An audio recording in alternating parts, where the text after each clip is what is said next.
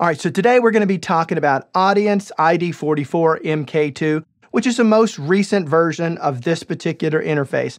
I've been using it here in the studio for quite some time, specifically with all of this gear over here. I have been testing it via ADAT ports, expanding the I/O to it, additional 8 I/O using Arturia Audio's X8 in and X8 out, and have been incorporating all of these various 500 pieces as well as this STAM Audio 1178 Plus. So I've done a lot of testing with it. I've used it in and out. I've recorded a lot of things through it, utilizing both the microphone preamps as well as a guitar direct in, as well as bass direct in, and everything like that. So I feel like today I'm in a good position to be able to give you an honest opinion of what I like about it and where I think they could make some improvements. Now, this unit has a lot going for it. It truly does. It really packs a punch at this particular price range. There are 4 microphone preamps. The first 2 have a send and return in case you wanted to insert a piece of analog outboard gear into the recording chain as you're recording. And if you want to bypass the first 2 mic preamps, you can simply just go in out of your own mic preamp, the output of it, into the return of the back of whatever channel you're going to use, whether 1 or 2, and you can completely bypass any of the mic preamps and get a pristine sound that way.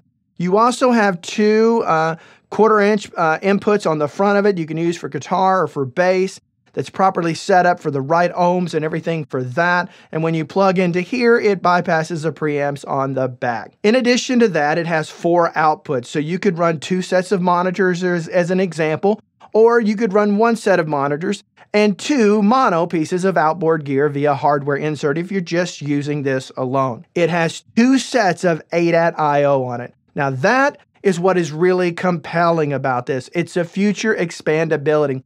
So where you've got 4 in and 4 out here, if you were to expand that, you could take that up to 20 inputs in and out by adding, whether it's using these or various other manufacturers, adding an additional 16 I/O to it via ADAT. That really opens up everything for you. When you don't need that, you don't need that. But when you just want to utilize this, then you can scale it down to this particular format. It also has word clock on the back of it, and it takes USB-C. Now on the front of it, you've got the controls that you expect to see. Of course, you've got your input trim, you've got a high pass filter, you have 48 volt phantom, and you have a 10 dB pad. Over here, you of course have the monitor section the volume section for your output for your monitors, and you can choose this as a monitor controller as well, utilizing these buttons up here. Over here, you have 2 independent headphone outputs. That's another strong feature of this particular interface, and one of them even actually includes an 1/8" mini in there. So in case you forgot your little adapter that converts from 1/8" mini to 1/4" balanced, ultimately you can just go straight in with that. You don't see that in very many interfaces, so it's nice that they've kind of added that. The volume of the headphones is very loud. You get plenty of output. It can drive any set of headphones. So I found the headphone amplifiers in it to be very, very, very good. I think I said before it is USB-C. You have some assignable buttons over here as well as a talkback mic.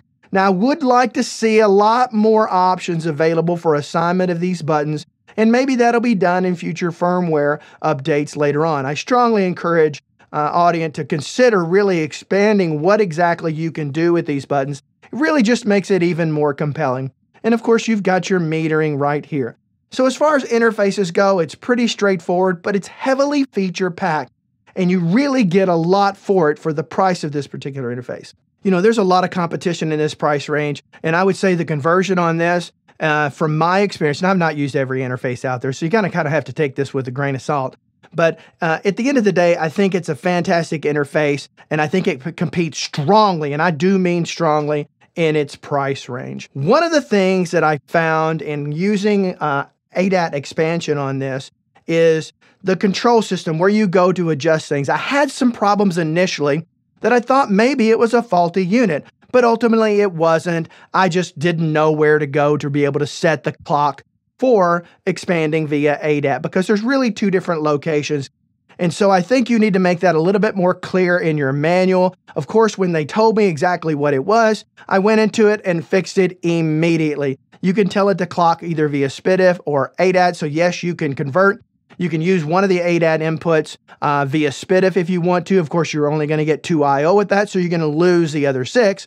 but you can do that if you choose to do it, if you've got a support available and you need to connect something, I should say, via SPDIF. As an example, I've got a Kemper back over there that I use for my guitars and everything like that. And so I go into my recording interface via SPDIF via that way. So there's a lot of other options for SPDIF, but anyway, you've got that flexibility if you want it. I found the drivers on this to be quite solid.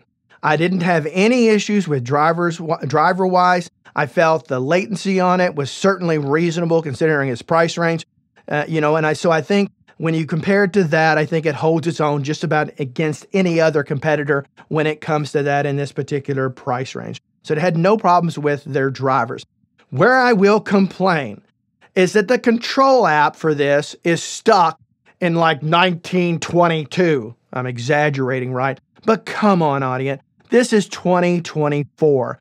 You need to create a more graphically appealing and user-intuitive interface via the computer, as an example, so that you can really see what's available. I found it to be quite archaic and didn't really have the flexibility that some other vendors do with routing and things like that. It's not limited to per se, but there's some other manufacturers out there that take it to a higher level and make it quite easier to understand. A couple of them, I felt like I was back in the days of DOS, and yes, I'm that old. Most of you don't even know what DOS is.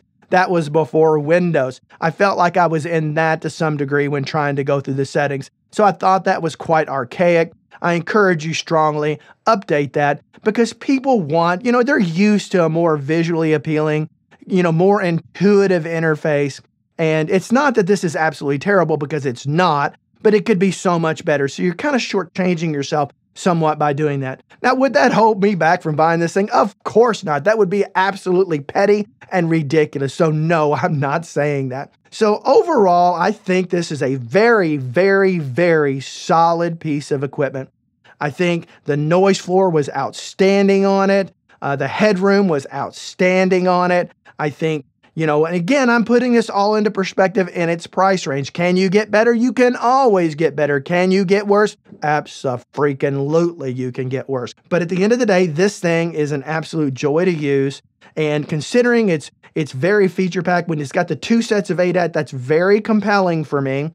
And it's one of the things I strongly encourage all of you out there. If you're looking for an interface, it is worth it to update that, to upgrade maybe to the next level and get yourself 2 sets of ADAT. You never know where you're going to go in the future. Maybe today you're not incorporating any analog I/O for hardware inserts like I use over here. Maybe you're not doing that today, but maybe you will grow into it. It gives you the ability to expand that.